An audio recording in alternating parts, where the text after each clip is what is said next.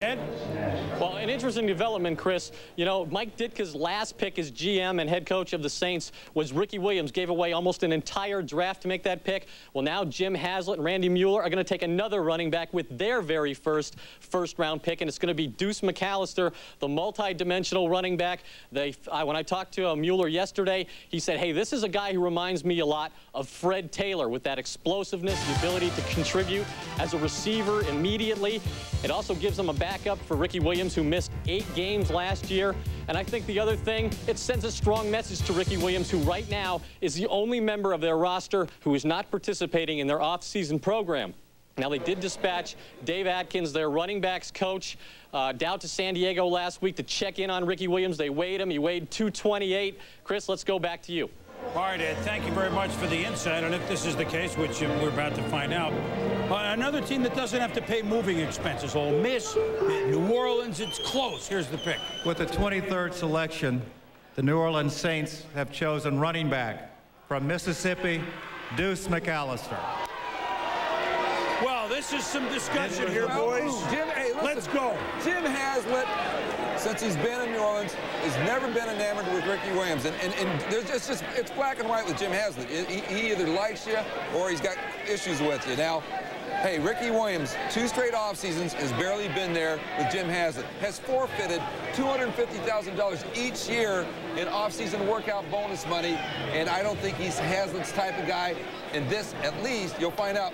Will he compete? Will he be motivated by getting a guy like McAllister? And one thing, too, with McAllister's pass receiving skills, Mort, you have a heck of an option. You can utilize him in a lot of different ways. He has kickoff return skills. He's an outstanding punt returner. You watch Deuce McAllister. I think the knock on his competitiveness was just not accurate. I look at Deuce McAllister, Joe, and he battled back from that injury the best he could this year. Go back to 1998. He rushed for over 1,000 yards, averaged 5.1 yards per carry. Caught 20 passes out of the backfield. Next year, averaged 5.4 yards per carry. Then the injuries this past season. But I go back to the Arkansas game. He was still not 100%, so had a big game there, had a tremendous run off tackle where he won about 55 yards for a touchdown. Joe, I like Deuce McAllister, have all year, and I think the Saints are saying, hey, we have Ricky Williams, and we can utilize this guy as a receiver, as a punt returner, kickoff returner, and really use those multi-dimensional skills to our benefit. I don't know if they're saying we have Ricky Williams. Jim Haslett's just sending a message out to Ricky Williams. We don't care. Go do whatever you want to do. I'm going on with my football team. That's Jim Haslett. He's great at handling guys who think they have problems. But he'll straighten them out. Wait 1 second. The other thing is that we talked about Jamal Lewis last year when the Baltimore Ravens were looking at Jamal Lewis and said, you know, he's got a nick here, he's got an injury here. Turned out to be a heck of a back. Deuce McAllister could be the same type of a back for them. Give them the pounder, give them the versatility. You agreeing with me, Joe? I think I'm with the Deuce bandwagon now? Based on Jamal's situation, I think so. I think it's a good pick. Let's look at the depth chart. I love the pick. Keep going. Let's look at the depth chart. I love the fact that Jim Haslett said, hey, look, I'm not going to put up with Ricky Williams baloney. Ricky Williams. Do you really believe that Ricky Williams is not in the picture at running back? No, I think I don't believe Ricky Williams is this stupid. That's Ricky what I don't Williams has been injured both his 2 seasons, too, though. You got to remember. So you're looking at a guy in Ricky Williams who has missed games each of the seasons because of injuries. McAllister, who had some of those issues. Maybe between the 2 of them, you get a heck of a back. To me, I just have trouble imagining somebody not being bright enough to be able to figure out what's going on. He's a great football player. Yes. I mean, I'm as mad as a fan of the game of football at the actions that he has. I mean, he's really stupid. And forget about this baloney about going to play baseball. Guys have tried that. That's not the ultimate wake-up call to Ricky Williams. Oh, yeah. I mean, what else could be a wake-up call than that? Somebody rang the bell. It's a 12-alarm fire worth of a wake-up call. And I taking it back where everyone down there, I mean, in the video conference, we joined the head coach of the New Orleans Saints, Jim Haslett. And Jim, good to be with you as always. Deuce McAllister, surprised he was sitting there for you? Well, we were very surprised. Obviously, he's a guy that we had it rated very high on our board, up and around, I think, 5th or 6th on our board. And when he fell to us, we thought you can't turn down a guy like this. It just he gives you so many weapons. A guy that can play running back and go out there and return punts and kickoffs, and I think he's a great pick. Okay, so now the next question, you know where we have to go. Ricky Williams. I guess it's a 2-pronged question. If Ricky is in and playing the way you want him, how do you project to get them both playing time? And where does Ricky Williams stand right now in your overall plans, Jim? Well, obviously, I think this is a two-man position. That you can't go wrong. I like the Giants did last year with Thunder and Lightning. I think this gives you some flexibility and plays you can run with them, different things. And you know, obviously Ricky's been hurt the last couple of years, so it's nice to have a backup or another guy that can go in and play. So, like I said, I think we got two good running backs on this football team right now. Rookie healthy enough? I mean, is that not part of the equation of a question here? No, Ricky's healthy. He's coming in. He'll be in this week for mini camp, and we're looking forward to getting both of them together. What preconceived thoughts, it's only April, Jimmy, on your quarterback position? Jeff Blake did well, but boy, Aaron Brooks did well. Where does that stand? Do you have a starter as we speak? How do you see that going before we kick it off in September? Well, I think it's the same thing. We feel good about our quarterback situation. You know, Aaron did a great job of stepping in, and Jeff Blake's obviously a quality veteran, and we feel good about Jake Delhomme, our third. So our quarterback situation is fine. You know, we feel good about that situation, also our running back right now. Well, you know, Jimmy, you got to have a Cajun down there. Delhomme, you know, before that 4K or A-Bear. I mean, you got to have some down there. Hey, isn't it nice to hear them talk football in New Orleans? I know with Mike and Ricky Williams, they were excited, you know, a year or two ago. But is it football back? I mean, do you hear it every day in the streets in New Orleans? Well, you know, I know the people are excited about playing, you know, Saints football again, and our players are excited about what's going on, and they're working hard right now, and they're in here every day, and as long as we can keep up that attitude, and the players know how hard we worked last year to get to this point, and we keep it up, I think we're in pretty good shape. Yeah, and you got a good defensive line to help you out, and that's the understatement of the year. And I know that's from a guy that played in the Bermuda Triangle in Buffalo. I know you appreciate the way those guys played. Thanks, Jimmy. We'll see you later in the weekend. Thank you. I loved him as a player, by the way, and he knows that. With him and Smurlus, what a job as a coach. Shane Nelson. What a job as a coach. Well, I'm just going back 20 years. Oh, yeah. Now I'm moving forward to a coach. I mean, you can't do any better than Jim Haslett did last year with seemingly no bullets, right? Well, yeah, but he changed. First thing he did was change the attitude, which was a big thing. But Randy Mueller, who was the executive of the year, he went in and signed some key free agents, and they had, you know, Darren Howard last year, second-round pick. They didn't have a first-round pick, but guess what? Darren Howard played like a first-round pick, so they had some players, and Jim coached them up. All right, let's move on. That's right. The Saints said all along that they enjoyed the luxury of picking the best available athlete, regardless of position, and with their first pick, number 23 in round number 1, they did exactly that. No one expected the Saints to pick a running back in the first round. No one expected Ole Miss star Deuce McAllister to be there when the 23rd pick came up. Ricky Williams hasn't lived up to expectations on or off the field. Everyone knows that, but Jim Haslett insisted that the surprising choice of Deuce McAllister wasn't designed to light Ricky Williams' fire. You could say that about anybody we had left on the board. Our next guy on the board was a tight end. Well, if we'd have taken him, it's not an indictment on Cam or Dave Stahelski. The next guy under that was a wide receiver, so it wouldn't have been an indictment on Joe Horn or Albert. It's just we didn't really have a quote. We had to have a certain position to start. We just took the best player available, and he was the #1 guy on our board. Now, the Saints have just traded out of the second round. They sent that pick to Dallas for 2 of the Cowboys' choices in round number 3, the 70th and 81st overall in the draft, so we'll have to wait some more. Right now, the Saints have only made 1 selection, with 2 more to come, both of those in round number 3. Rachel, of college numbers 1.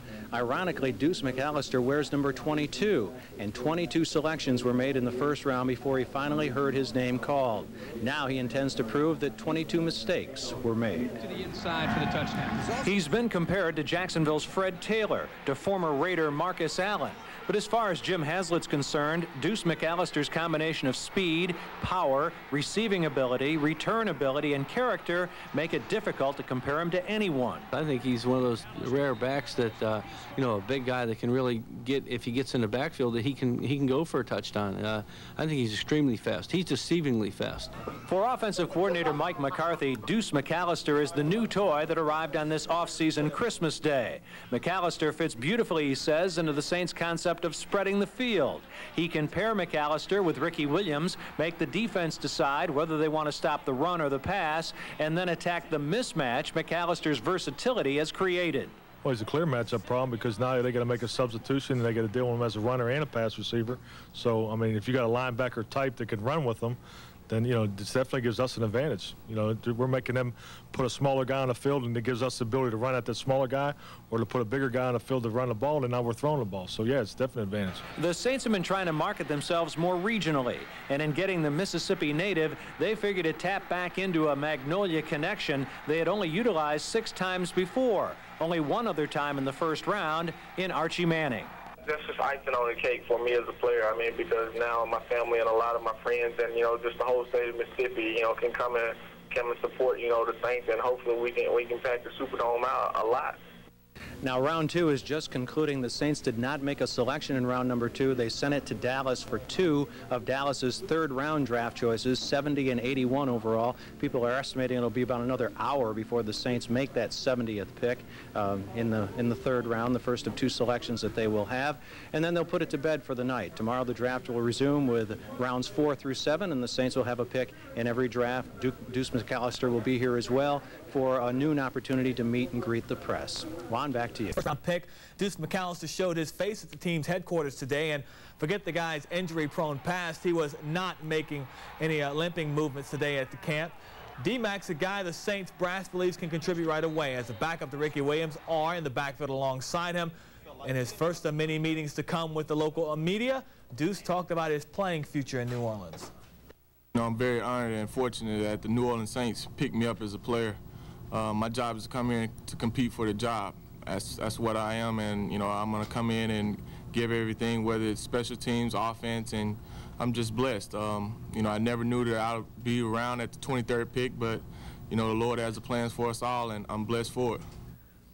All right, once again, overall pretty good draft for the Saints. They gave up their second-round pick to get 2 third-rounders, and they got some good ones in North Carolina linebacker Cedric Hodge and defensive end Kenny Smith out of Alabama. They opened today's pickings with a bull of a fullback in Terrence Moran Morris.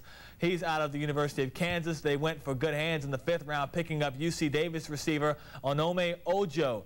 He's tall, 6'5", 210. Ojo was followed by Oregon State's Mitch White, an offensive tackle that does not miss any meals, also 6'5", 308. He was the 6th-round pick, and in the final round, New Orleans chose Southern Cal defensive tackle Enos Davis. Also,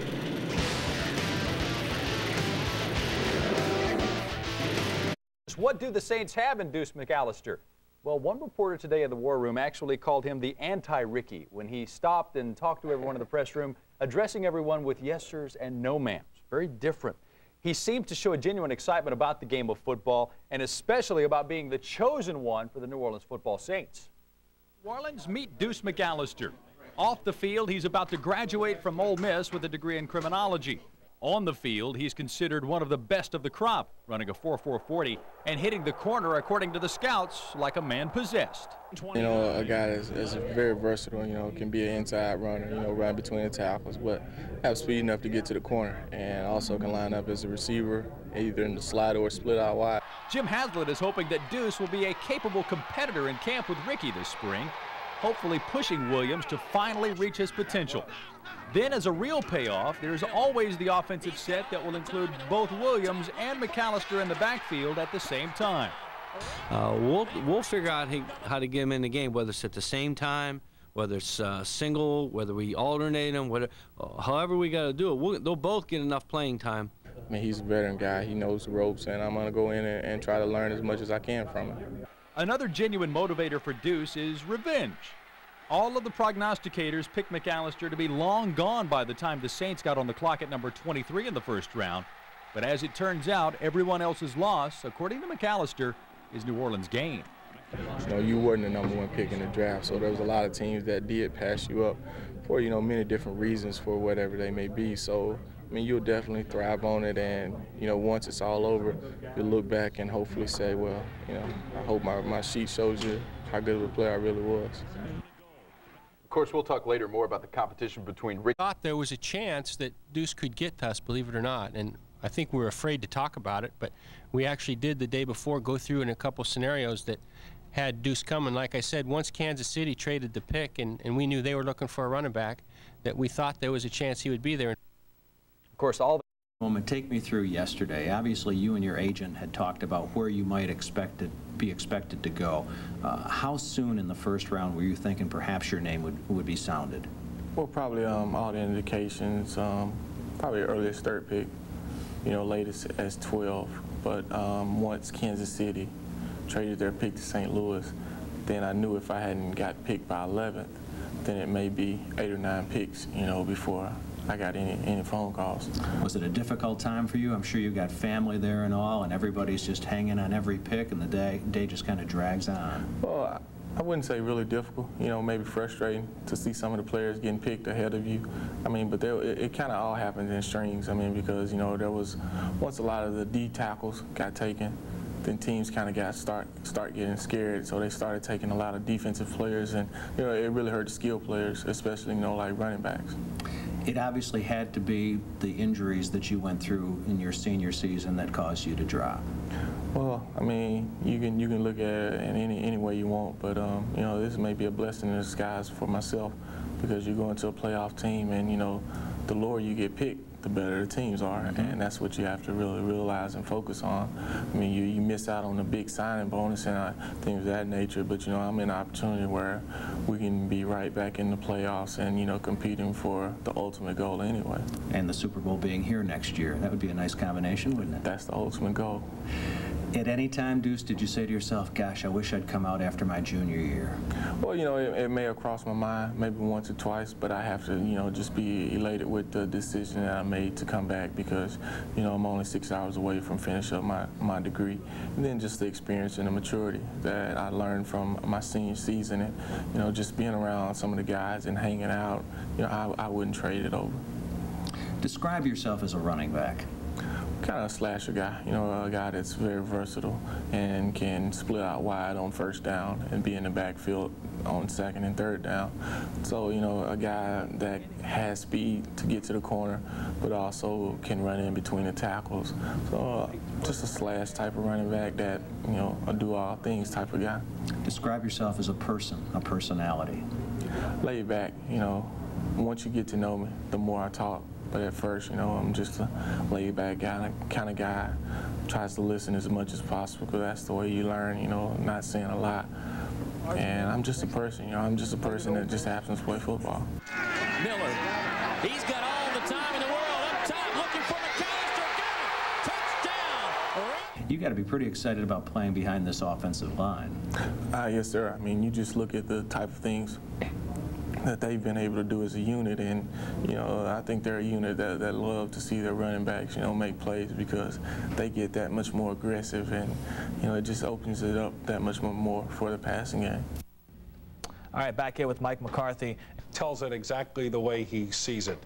Deuce McAllister, does that mean that Ricky Williams after 2001 is no longer a New Orleans Saint? And I definitely believe that he'll be going after this particular season. I think this pick certainly, it gives you some avenues to go by, that you could go with a 2 running back set. The Packers won a Super Bowl a few years back with Raymond Harris, Darcy Leppens. The Raiders have done it over the last few years with Napoleon Kaufman and also Tyrone Wheatley, and they brought in Charlie Garner after Kaufman retired. You're going to see a lot of 2-back sets with these 2 guys, but I got a feeling enough is enough, and after the 2001 season, Ricky will be elsewhere. Not only does Ricky Williams make some folks in the locker room unhappy with not working out this offseason, but I think he really has crossed the line, and this is as much a message pick as much as an ability pick, right? Well, if it was a shot over the bow, you can take it like that. I mean, there's no question about it. He was the best player available. I don't think you can debate that. No question about that particular spot. And Deuce is a totally different individual than Ricky, as far as a team player, a guy to get along with other guys on the squad. But there's no question about it that I think his work habits, questionable, that he hasn't come in to work with the football club, has definitely got some people somewhat upset in this organization.